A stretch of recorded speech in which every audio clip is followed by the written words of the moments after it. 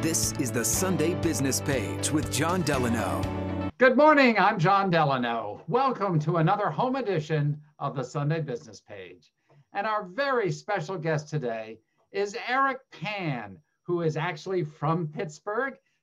Frankly, he lived just a couple of doors from me, really, in Mount Lebanon. And he's just recently been named the president and CEO of the Investment Company Institute in Washington, D.C. Eric, congratulations and welcome to the show. I'm glad to be here. So how does a Pittsburgh boy end up in Washington, D.C., heading up a major organization like the Investment Company Institute? Oh, well, there's no secret formula. Right place at the right time. I left Pittsburgh, became a lawyer, ended up settling in Washington, and I've just been working with investment companies for a very long time. So I'm very fortunate to have this role. Well, I think a lot of folks watching are probably scratching their heads and saying, what exactly is the ICI and what's an investment company? So the ICI is a global trade association of investment funds.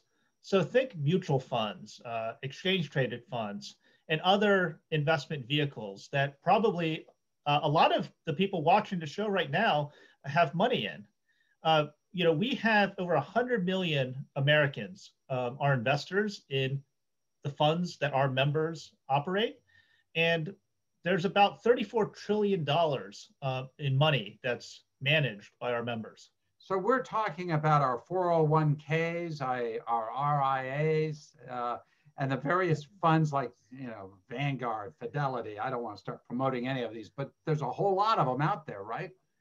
No, definitely. You're right. 401ks, IRAs, your basic mutual funds. In fact, one of our most important members is Federated here in Pittsburgh. Yeah, you're absolutely right.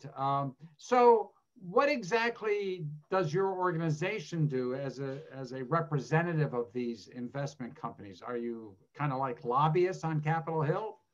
So we do a variety of activities. So the first thing is we as a member organization work on ethical standards for how these funds are managed.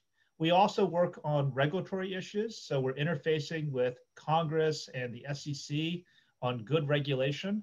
And then we also have a number of financial education literacy programs to try to educate people on how they can use these funds to save for retirement, for a new house, for their kids' education. So we do a lot of things. From a consumer standpoint, and a lot of, as you point out, a lot of our viewers will actually be invested in the market in one form or another. COVID, how has that impacted your companies and, frankly, investors, even those of us who invest through our 401ks? Right. So look, COVID's an unprecedented event, global pandemic.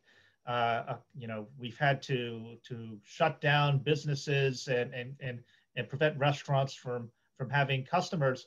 And so this is going to have a big impact on the markets.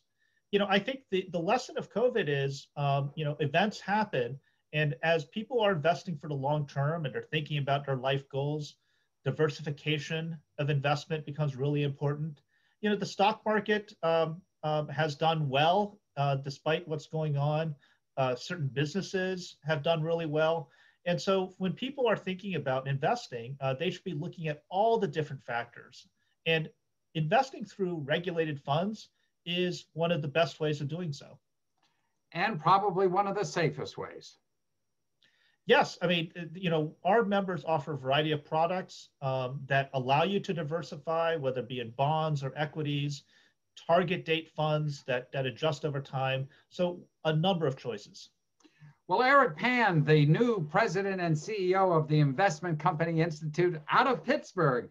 Congratulations again. Thank you very much for being with me today. Well, thank you for having me.